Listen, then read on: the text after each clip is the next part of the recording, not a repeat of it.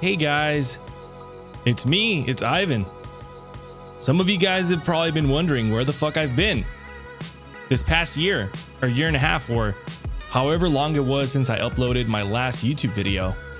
Well, I've had a bit of a crazy year, crazy 2 years, crazy 3 years. I've been losing my hair. Look at my fucking forehead now. I have a 5 head now. Look how much my hair has been receding. That's how crazy it's been. It's ridiculous. But let me go ahead and just put it this way. I have not forgotten about you guys. There's obviously 2,000 plus subscribers on my YouTube that are probably still waiting for content.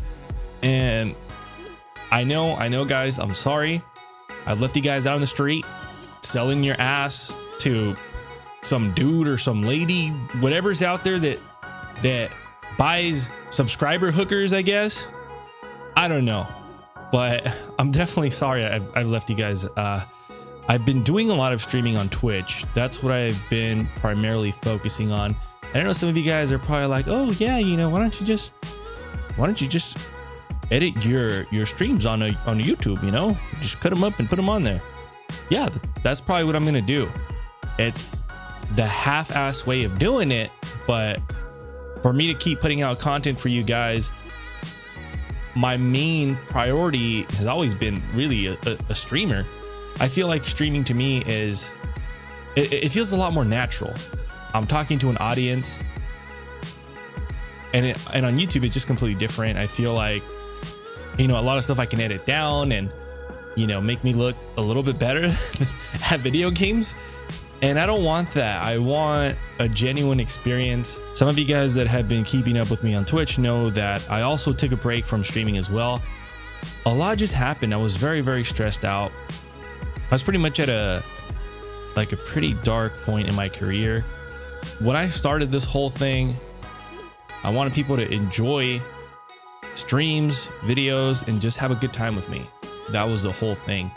That's what I wanted to do. That was the whole experience. That's what KS1 TV is. That's why the TV's on there, because I wanted to make it like a whole, I wanted to make it a thing where I just put out all kinds of different content. And at the time when I started this, I had a pretty stable job. I was doing good, and then I wasn't really prepared, and eventually that's what happened. I got laid off, and I was unemployed for about a year. And that whole year, that's when I started taking streaming and content creation really seriously. I was streaming like every day. At least when I started, I kind of did want to make it a profession. And I tried, I really did, but it's definitely a lot harder than it looks. And as I kept doing it, as I kept trying to shoot for those goals, I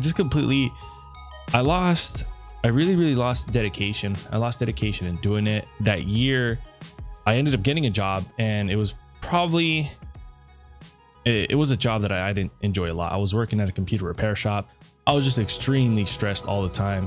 I had to deal with a lot of customers that were dicks to me, people that just thought they were better than everybody. And I wasn't used to that, because I've always tried to be friends with everybody.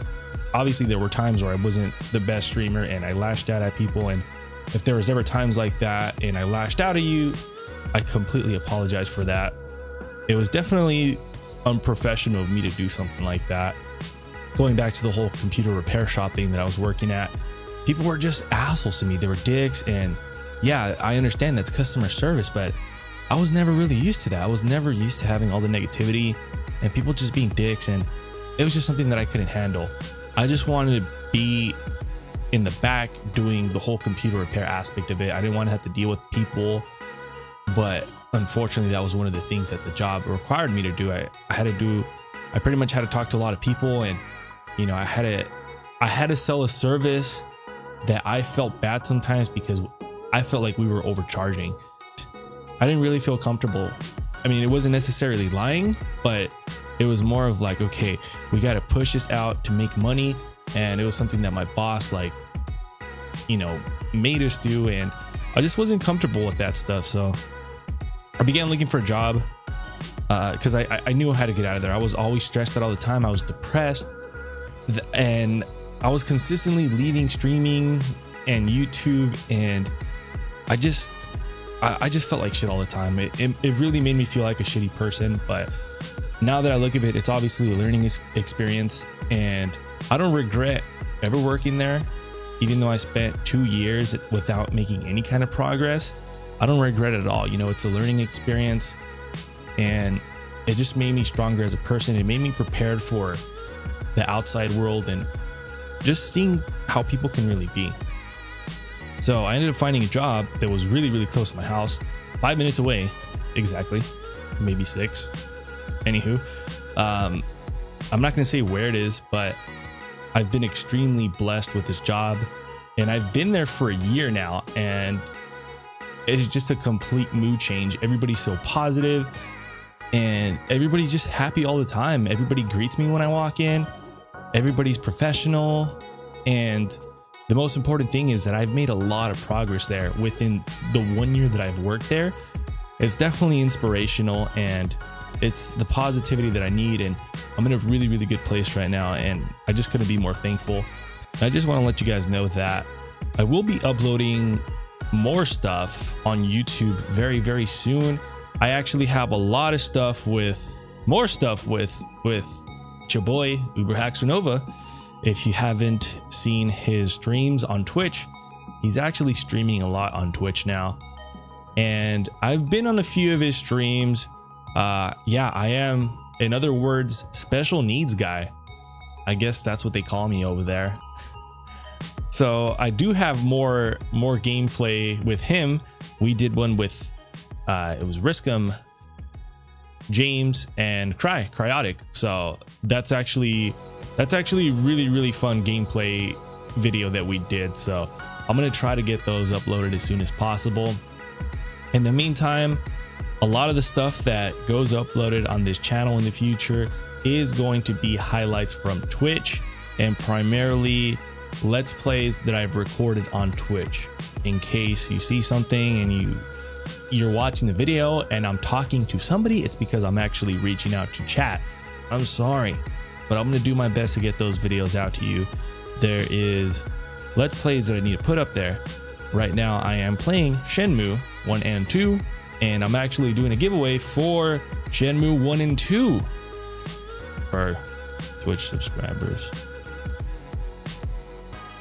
You can, you know, if this is normally where I drop the whole thing about Amazon Prime and stuff. I wanted to keep you guys updated on that. And I'm also now partnered with, actually, I'm partnered with 2 people now, 2 peeps. And this is 4. I have 2 twice. I don't know why. 2 of them. That's right. I am a partner with GOG now. Good old games. You guys have never heard of GOG? Lots of awesome old games that's DRM free. That's right. And speaking of DRM free, there is an initiative being put out called fuckdrm.com. I'm going to go ahead and link that as well so you guys can look into it. It's written by one of the dudes over there at GOG. It's definitely a good read. But apart from them, I also recently got partnered with fanatical.com. Yes, guys, I know I'm selling out, but I feel like you guys should really, really know about both of these websites because they're both fantastic, and you're going to save a lot of money on video games using these 2 websites. Whether you want older games, like, you know, GOG focuses more on the older stuff. They do get newer stuff later on, but, you know, if you're focusing on new stuff, then Fanatical is the way to go. Enough about that. I'll go ahead and link that in the description. That's it, guys. That's all I wanted to keep you guys updated on. Yeah, that's it. That's fucking it. I'm still alive, so I have not forgotten about you guys, and I appreciate everybody that's still on here subscribed, or people that come by and still subscribe to this channel even though I haven't uploaded shit, or even some of you guys as well that have unsubscribed. I know I have a lot of unsubscribers. I was at 3K subs at one point, and it obviously hurts seeing that I was there, and because I wasn't putting out.